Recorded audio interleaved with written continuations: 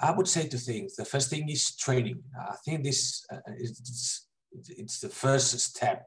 I mean, realizing that things that you did not know, that you didn't even consider, especially being a man. I'm sure women don't have, or usually have much more awareness on that. But being man, I think that having this sort of training, and I think training, it's the issue. It's not only reading something. I think that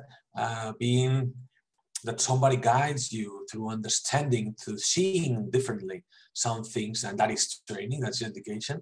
I think this is a must. So everyone should begin by that. Some kind of course, guidance, call it whatever, but someone that helps you see the things that you always thought that you knew, see them differently. That would be the first thing.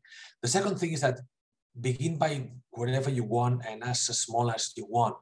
As we say in Spanish, the perfect is the enemy of the good.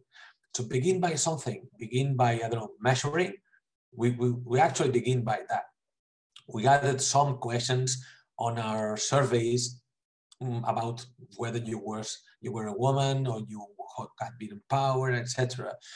And this is, yeah, it's not perfect, but at least you've begun to do something. Then begin with assessing or evaluating some of your things that you're doing. Just begin to improve some of your communication, or begin to improve one of the 10 sessions that you have planning to do. I think that one of the things that usually stops us from doing things that you want it perfect, you want to do everything right. You don't need to do that. I mean, of course, if you can do perfect everything, that's great. But just begin with something that you can do. The actual change begins with changing the little things that add on your reach, that cost you almost nothing, that you can really do. And then everything just will come smoothly. So training to change the point of view, that is surely the main thing.